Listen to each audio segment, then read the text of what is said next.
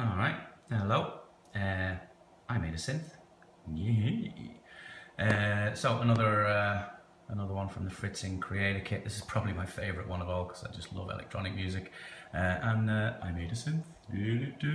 It's not a Moog, but still, it's a synth. A couple of potentiometers and a little, well, you can hardly call it a speaker, it's a buzzer.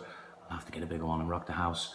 Anyway, so two potentiometers down here. This one is controlling the pitch, highness and lowness of the musical note, and this one is controlling the LFO.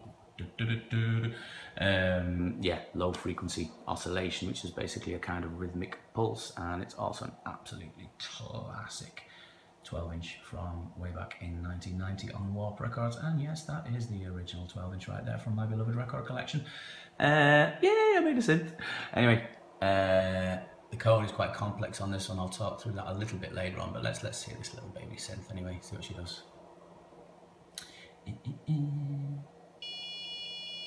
Now, okay, so I've got pitch and the LFO both set low at the minute, so jiggle around with the LFO a bit first, you'll hear it.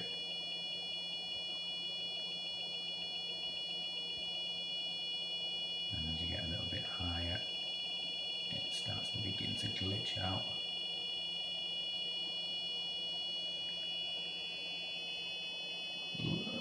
And then it just glitches completely. It's some nice fun around that total glitch point.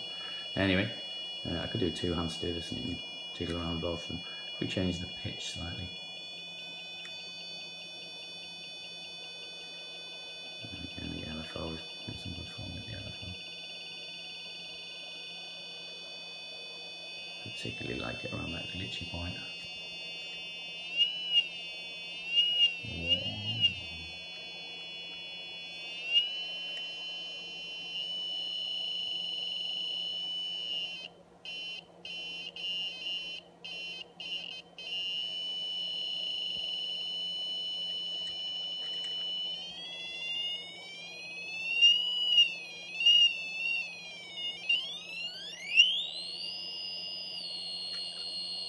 Ooh, gabba gabba gabba.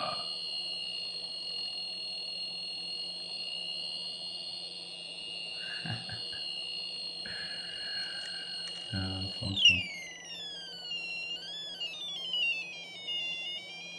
I'm gonna have to get a bigger speaker and really freak the neighbours out.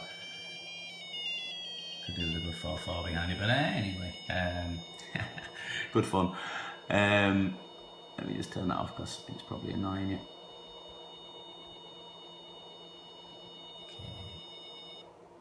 An empty sketch there. Yeah, savage. So yeah, that's a synth. I'll have a quick look at the breadboard layout. Mine will look slightly different because I've got all my stuff laid out on a new little bit of kit that I got from Hobby Parts and Supplies on eBay. They're really good. Little wooden base plate, really nicely made. I think they deserve a little plug. Hobby Parts and Supplies, you'll find them on eBay. Really nice little board actually. And it was ridiculously cheap. It was only about €13 with the postage from the UK and everything, so I'm happy with that. So there's your plug. There we go. Right, let's have a quick look at this. I don't want to go too deep into the code because it's a complex one, but anyway, we'll have a look at the breadboard layout. So where will we start? Let's go with the buzzer first of all. So on pin 8, just there, we've got that set to output, so that's going plus into the buzzer through the resistor.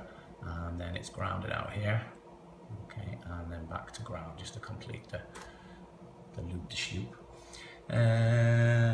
What else have we got?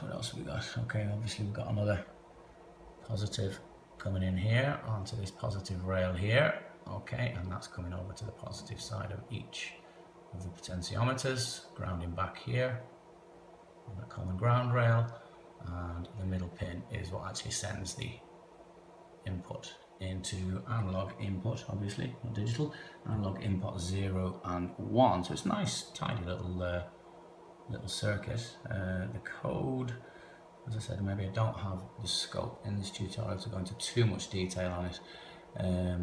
If you go to Fritzing and download their software, you can have a proper look at the code and everything. So very quickly then, well, quickish, so we'll stop wobbling. The buzzer pin is set on 8, okay, and that's set to output down here. Okay, so that's supplying the juice for the buzzer. Potentiometer pin is on analog 0, that's going to be the pitch, and a potentiometer going into analog 1, that's going to be for the LFO. Tone height is what's basically going to represent pitch, and LFO is going to represent LFO. There, we don't have values there because that's done later on. Okay, setting the pin mode to output for the buzzer on that line 9 there. And then this is tiny because this is the first one of the videos I've uploaded where we're actually creating our own method.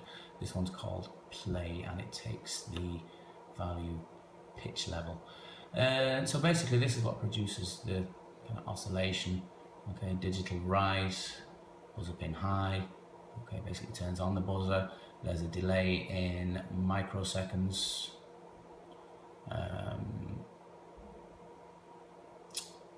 And feeding in my pitch level again, and then the buzzer turns off, and then another delay. Alright. And down here, this is where some interesting stuff happens.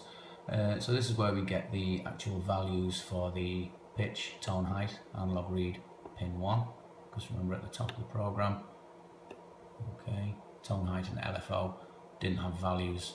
Those values are coming from the potentiometer, okay, through reading the analog pin, okay, for each. Okay, so that's where the data is coming in.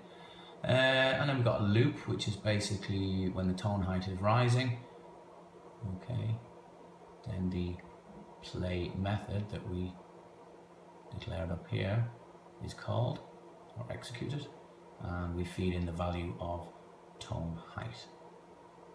Okay, so that's basically what goes in there, and go, and okay, there's a little delay as well, and then this second loop is for when the tone height's sinking, depending on the LFO, and again we pass the tone height value into that play method at the top. Now it's a slightly complex bit of code, and I probably don't have the scope here in a 9 or 10 minute video to go into it as much as I could or should, but as I said, if you go onto Fritzing, I think it's fritzing.org, and actually download their software, it's free and all, you can get, if you open example, you can get all of the examples, okay, for all the ones I've gone through and more, that go with the creator kit, and they have the breadboard layout, even a schematic, what it would look like on an actual circuit board, and the code, which has some kind of nice notes explaining things in a bit more detail, and it's explained in even more detail in the booklet which goes with the creator kit. But I'm looking at the video and it's 8 minutes long already, so I won't go into too much more about that. Yeah, it's a cool little thing. With this, actually, it's really cool. You can even use this code editor here and link it to your Arduino software, and you know, upload straight from there. It's a very tidy little thing. But for now, let's make some sweet music. So, synthesizer, really a nice one.